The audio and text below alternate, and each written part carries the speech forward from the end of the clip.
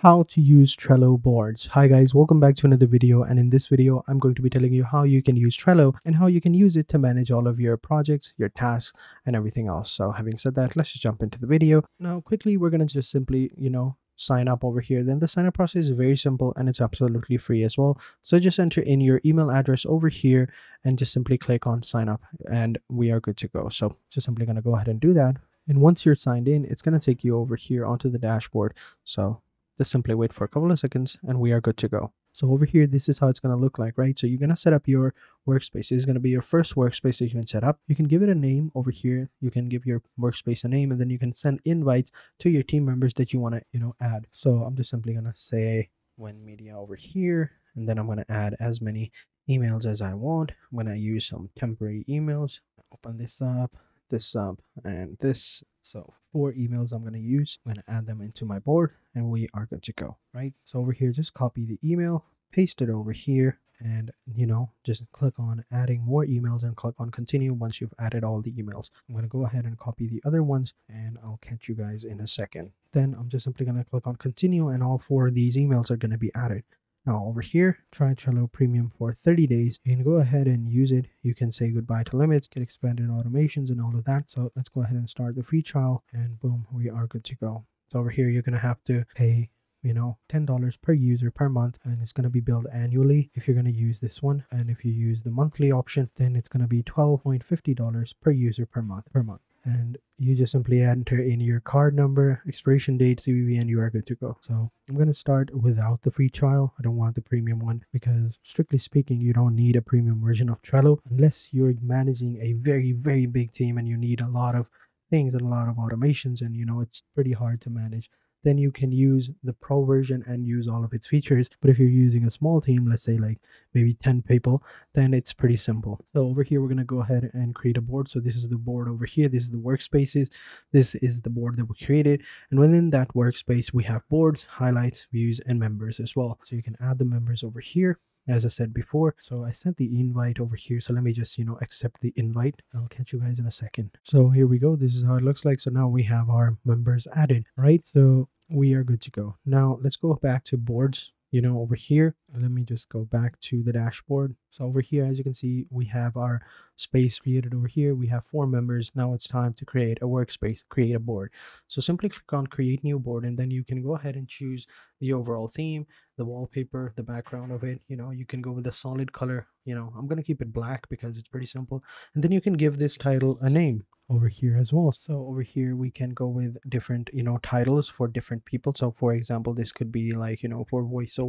All right, and then we have workspace over here, and you can go ahead and create them, right? Or you can go with the date and time. So for example, it's May and it's maybe like almost the 3rd week of May has started, so we're gonna go with May week 3, right? And then we can click on create, and then we have our workspace. So if I click over here, it's going to open up the workspace, and then we have our boards over here, as you can see. So we have our lists over here, to do, doing, and done. We can go with different ones, all right? Or we can go with the name as well. So over here, let me just actually change this name to voiceovers. Actually, I thought it would be others. So here we go. Now we can go ahead and do this. So over here, we can go with add the board called May week 3, and then over here we can go with completed for May over here, and then we can say like discarded over here. Those that had some sort of problems within them are going to be over here, and then we can create like week 3 completed. We can go with the bracket one over here. So over here we can say like these are all the voiceovers that were created by May over here. Yeah, that looks good. Now we'll put this over here right next to week 3, and then we'll put this over here at the end, the completed one here. That looks good. Now over here, if we add a bunch of different titles, tasks, so we can be like make a video on ClickUp as well. So there we go. That's a task that we added.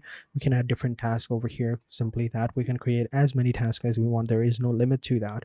Now if you click on a task that you created, you will see this pops up, and you will have a bunch of different options over here. So you will have your descriptions over here, The activity is going to be shown over here if you click over here. And then you have your comments, then you have members, then you have labels, checklist, dates, attachment covers, and all of that. So pretty simple, right? So in labels, you can create different labels. So we can go with this one and we can call this completed over here. We can give it the green number and we'll click on save. And then we'll give another one, the red one, and we'll call this discarded. Click on save, and then we can have a bunch of other ones. We'll call this yellow one pending over here. Maybe like, there is an issue, but we don't really know. And then over here, we can go with other labels as well if you want. It all depends on you. And then we can maybe even go with this purple one, and we'll call this require thumbnail over here. There we go. So we have a bunch of different labels as well. So whenever someone completes a task or there's an issue, they can go ahead and add a label to it, and then they can move it onto the other board which says week 3 completed.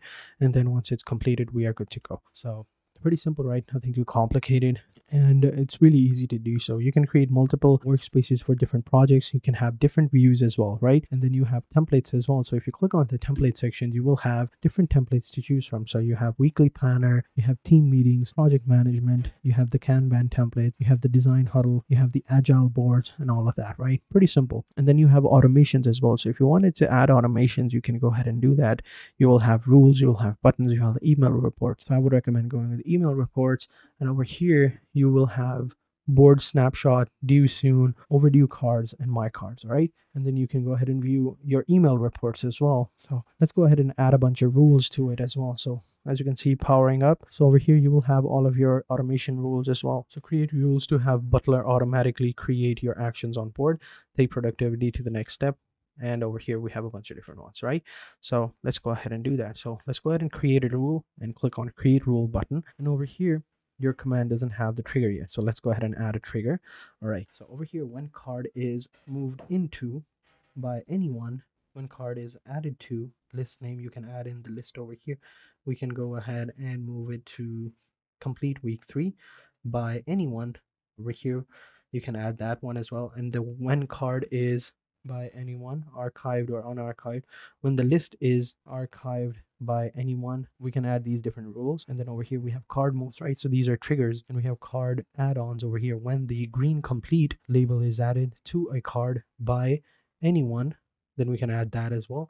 When attachment is added to card by anyone, like pretty simple, right? You get the idea. Then we can go ahead and add them, right? So for example, if I wanted to add this, when a card is added to list week 3 by me, then send in the animation. All right, so we'll choose this trigger, we'll click on that, then here we go, we have the animation right here. Then we'll just simply move the card to the top of the list name over here, we'll call it week 3, move the card to the top of the list, right? Archive the card. We can go with these ones as well. We can go with all of the other ones. Once we've added these, actions, right? This is going to be the trigger, right? When a card is added to this list by anyone, action is going to be move the card to the top list over here. So over here, let me change it to May week 3 over here, and move the card to the top of the list, May week 3, completed for May. We're going to go with that, right? Then we'll click on save, and here we go. These are the rules. Now let's go ahead and check it out. So if I click on board over here, so let me just go back to the workspace over here. If I add anything, right, like I'm going to give it anything a name. Now over here, when I move it over here, or maybe if I move it over here, as you can see, it's completed over here for May automatically. So if I move it back, it's going to stay there. So maybe if I'm back over here, it's over here as well. So if I add another one over here, right, and I move it over here, it's going to be automatically created and moved over here by the butler. So you won't even have to do it, on your own, because it's going to automatically move it over there as well. So as you can see, it's pretty simple, right? Nothing too crazy. You can add different automations to your own liking. So that is it for this video, guys. I hope you guys enjoyed this video. If you have any questions, let me know in the comment sections down below, and I'll be sure to answer them as soon as possible. So having said that, I will catch you guys in the next video, and until then, take care and goodbye.